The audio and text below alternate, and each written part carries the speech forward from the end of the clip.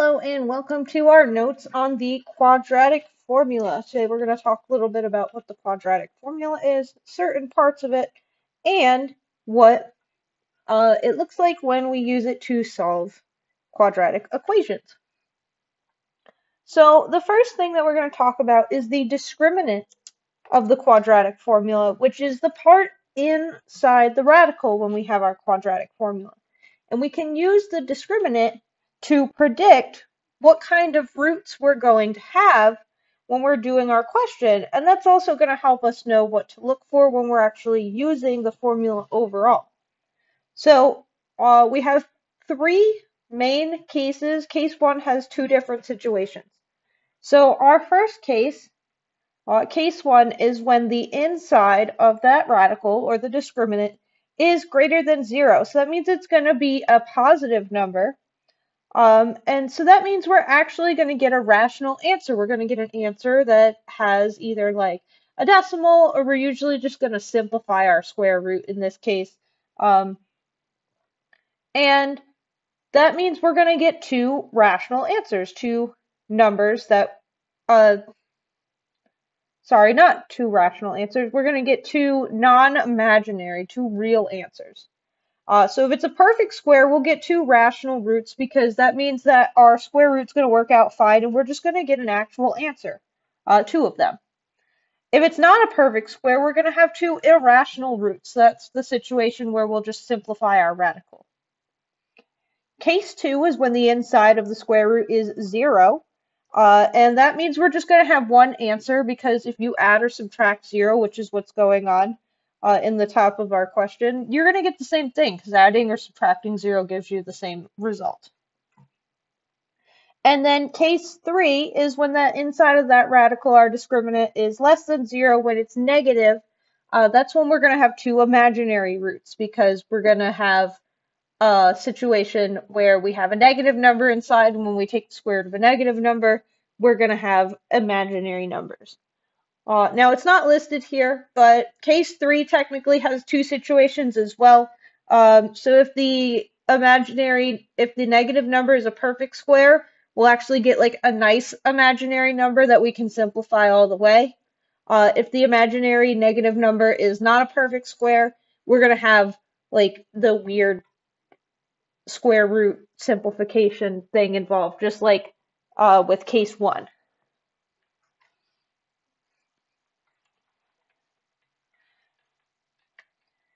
All right, so the solutions of our quadratic equation are used when we have our quadratic in the form of ax squared plus bx plus c equals 0. So that's kind of standard form of a quadratic equation. And whatever number coefficient is with x squared is our a, the coefficient with x is b, and then our constant is c. And we take those and we plug them into the quadratic equation and figure out our two answers. And then you'll see here I highlighted our discriminant so you can see where that is and where that comes from.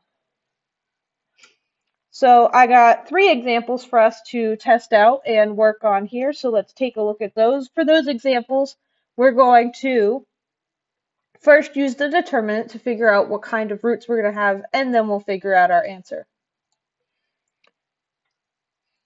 All right, so we have our 3 questions here. We're going to first identify the number and types of roots by using our discriminant.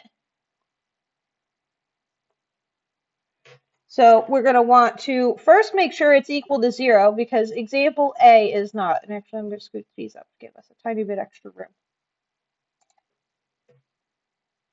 So for example A, the first thing we're actually going to have to do is subtract 11 from both sides so that we have this equal to 0.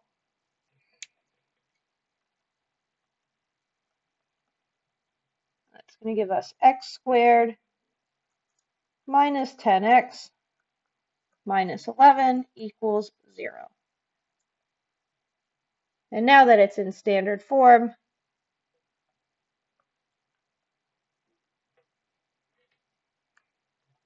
so right here we'll have A, B, and C. So A is 1 because the coefficient of x squared is 1. B is negative 10 because it says minus 10. And C is negative 11 because it says minus 11. So the first thing we need is we want to use our discriminant, which is b squared minus 4ac, to determine the number and types of roots. So we're just going to do b squared minus 4ac and see what that gives us.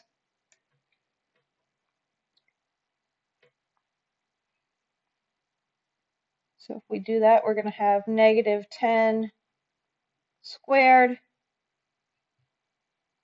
minus 4 times 1 times negative 11. So negative 10 squared is 100 minus 4 times 1 is 4 times negative 11 is negative 44. And this is going to become 100 minus negative 44, which is the same as 100 plus 4. So our discriminant ends up being 144. 144 is a perfect square and positive.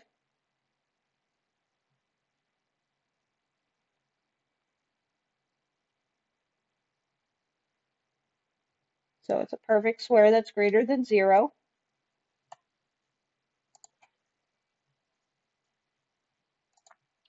So this means we're going to have 2 rational roots.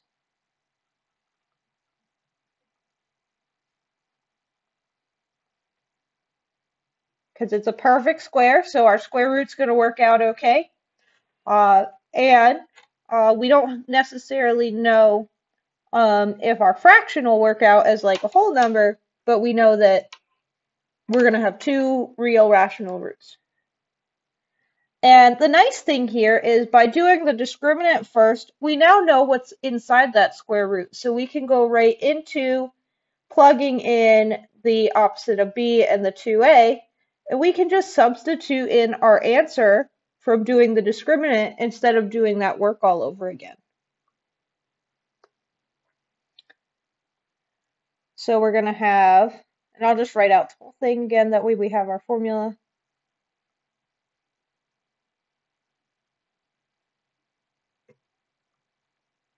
All right, so we have the opposite of b. B is 10, negative 10, so we're going to have 10 plus or minus the square root of, we already found out that the inside of this is actually 144, so we can go right into that, over 2a, which is 2 times 1.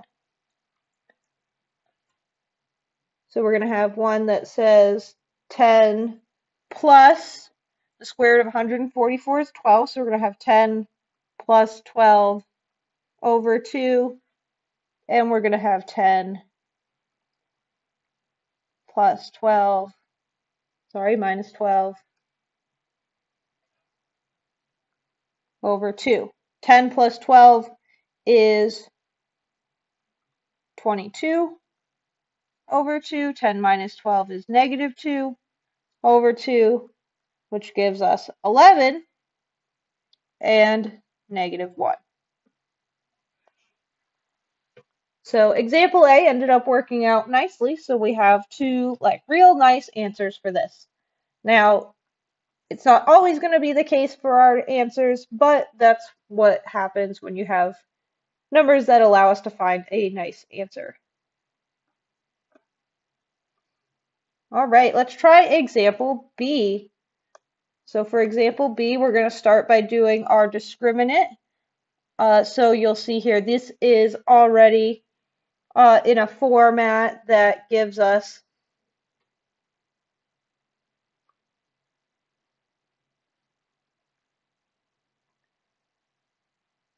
our A, B, and C. We don't have to solve like we did with example A. So we have A is 1, B is 8, and C is 16. All right, so we're going to do B squared minus 4AC again, which is going to be 8 squared minus 4 times 1 times 16. 8 squared is 64, minus 4 times 1 is 4. 4 times 16 is also 64. So that's going to give us 0. So this time we have 0, and our situation for the discriminant equal to 0 is that we're going to have one rational root. So that means we're just going to have one answer for x.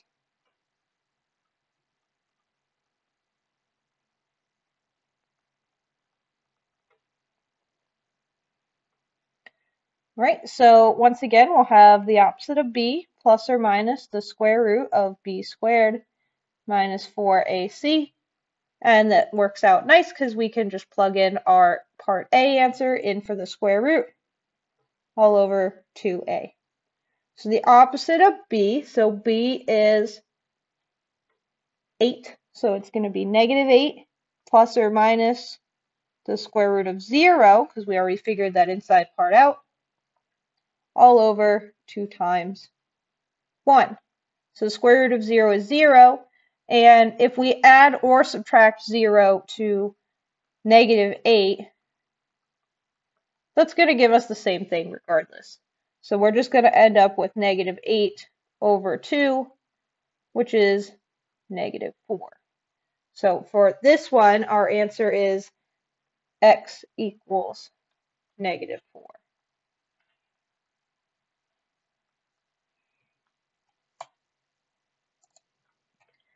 Alrighty. Let's take a look at our last question here. So this one is also all set up for us already, so we just can go right into our discriminant.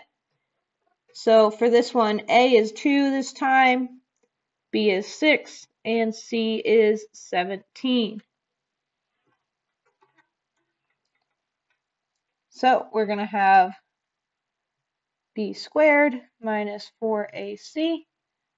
So it's going to give us 6 squared minus 4 times 2 times 17. So we're going to have 36 minus 4 times 2 is 8 times 17 is 136, which is going to give us negative 100. So here we have a negative answer. So for our negative answer, we're going to have two imaginary roots because our square root part from our quadratic formula is going to be the square root of a negative number. So that's going to make it an imaginary answer.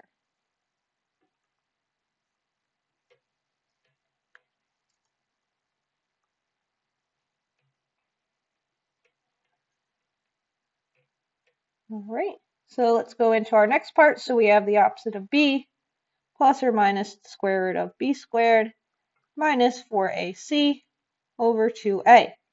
So let's do our plug-in in. So negative b, so we're going to have negative 6 plus or minus the square root of negative 100, because we already figured that part out, all over 2 times 2. So now we're going to do the square root of negative 100. We are lucky this time where we ended up getting a negative perfect square. So the square root of negative 100 would be 10i. So we have negative 6 plus or minus 10i over 4. Now, we can do a little bit of simplifying here, but for the most part, we're going to get fractions. And so the best way to do this is, if you'll notice here, 6, 10, and 4 all have a common factor. So we're going to use some of our GCF from factoring lessons here. Since they all have a common factor of 2, because they're even, we can factor out and simplify this by dividing everything by 2. So this would then become negative 6 divided by 2 is 3, plus or minus 10 divided by 2 is 5, so we have 5i, and 4 divided by 2 is 2. Now, This one doesn't divide evenly, so we can just leave it like this as our fraction. Also, when doing the imaginary answers, or even if we get the irrational answers, which we didn't end up with example A, it's best to leave your answer in this singular form where it just says plus or minus. So if it simplified all the way, we could write it without that 2 in the bottom, and we just have like a number plus or minus the I.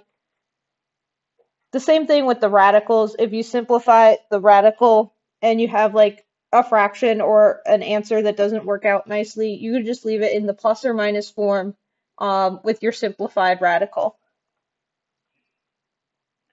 All right. If you have any questions from this lesson, go ahead and put them in at the end of this video.